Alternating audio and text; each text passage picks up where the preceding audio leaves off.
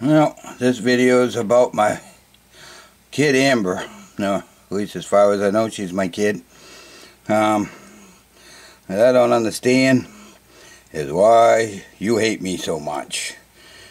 I got a feeling it's because your mom is such a hateful person, and she always said that her kids don't deserve a dad because she never had a dad, and she'd do anything to keep them away from their dad.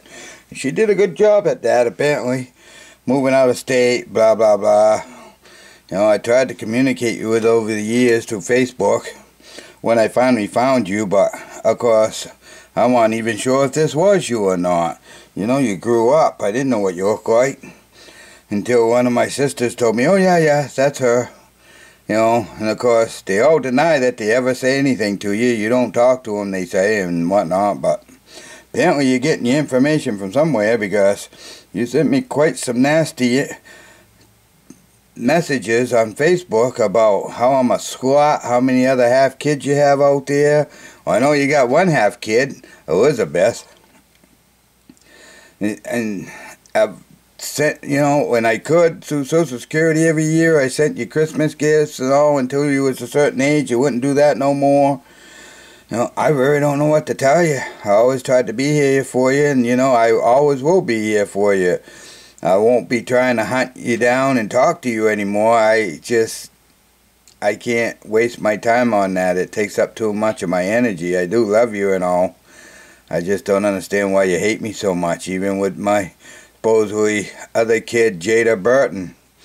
That would come up about because supposedly my brother-in-law John put a gun to my sister's head and made her spit in a container for DNA, and they automatically point me as the dad, which, who knows, maybe I am, but you know, my brother was out sleeping around at the time, my father was out sleeping around at the time. That was after my mother passed away.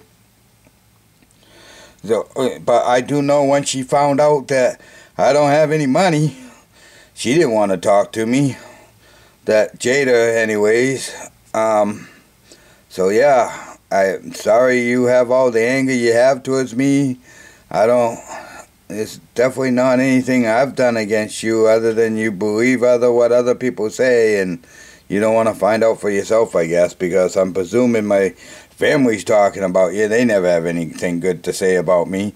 You know, it's like, geez, I stood up for my First Amendment rights the other day, and oh my God, I shouldn't do that for some reason. I should just pull down my pants and bend over and let them give it to me. But anyhow, I know this ain't the right way of doing this video and putting it on YouTube, but it's the only way I have to reach out and say what I have to say, because I do miss you a lot, but I do wish you the best, and I'll always be here if you need me.